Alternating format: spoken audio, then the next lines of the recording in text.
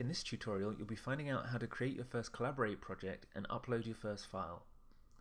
So after logging in, you'll be presented with the projects page.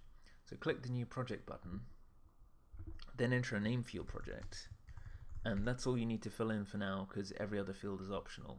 So then click create, and then go to the team page to invite some colleagues and clients.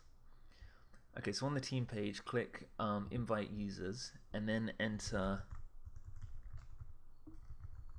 the email address of the users that you want to invite, and then click invite user. And I can keep entering additional email addresses if I so wish, or I can just close the dialog box and continue. Okay, so now I've added that user to the project, and they'll get an email inviting them to the project and giving them a link and password with which to log in. Okay, so now let's upload a file. So go to the files page, then click upload, and then drop your file in like so.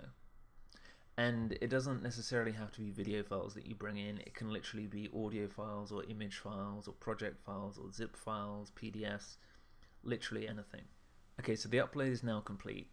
So I can then click on the file name and it will show me the file that I just uploaded. As you can see, it starts playing back. And the great thing about Kollaborate is that I don't even need to tell my team that there's a new file, because they'll just be automatically notified. And they can then log in, view the file, and leave comments.